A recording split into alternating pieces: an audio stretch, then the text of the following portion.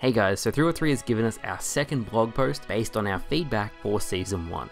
And there's a lot of good stuff coming to the game, a lot of stuff that I feel should have been in the game when it first launched, and a lot of you guys said the exact same thing. There was also a new image of Catalyst, I'll throw that up on screen now. Seems like they've gone away from the clean aesthetic and going for more of a Guardian overgrown vibe, which it looks really good honestly. And Last Man Standing and future events that come to Halo Infinite will now be permanent game modes. So no FOMO, no missing out, and that's really good. So let's get into the video.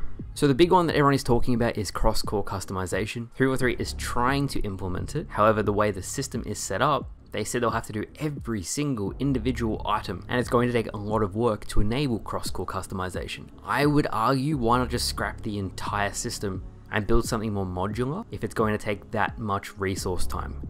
If you're just putting a band-aid on a system that doesn't work, that development time might be better spent just creating something that works and allows full customization for all pieces. The next great thing that we heard is the Battle Pass will feature earnable credits up to 1,000 in Season 2.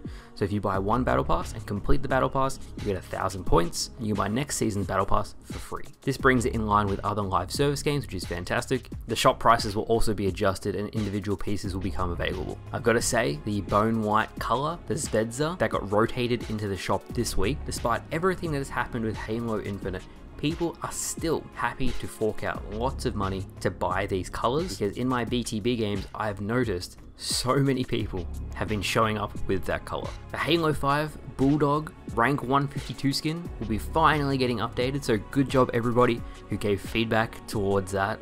We have asked for this for a long time, for Halo 5's max rank skin to be brought back to what we got shown in the 2020 preview before the game actually came out. I'm excited to see how they make it look when they update it. As far as actual XP progression, we're going to be waiting a very long time. 343 said that a Battle Pass performance-based progression will be coming out by the end of the year. So how well you do equals how much points you get and how quickly you progress through the Battle Pass, which is fantastic. And then I think challenges will supplement this. However, an actual progression system like we have in Halo 3 or Halo Reach is still in the design phase. Now, I've always said a progression system is one of the most important things in the game. Having a ranking system and then a proper progression system side by side is the best way to do it. And it seems like it's going to take till 2023 minimum to get it out, which is just a very long time. Aside from that, there will be better weekly rewards to reflect time spent on the challenges, which is great. And Theater/Observer mode will receive updates to kind of fix bugs. So just minor stuff there. Again, Theater mode, even if they fix it as best they possibly can, fundamentally it's broken and the reticle will never accurately line up to where you've actually aimed in-game. No matter what 343 does to fix Theater and Observer mode, unfortunately, depending on your ping, so the laggier you are, the more and more the Theater mode will look inaccurate. It goes back to what I was saying just before, with how broken some of these things are. It honestly might be better, instead of just trying to put a band-aid fix on something, just completely scrap it and create something new.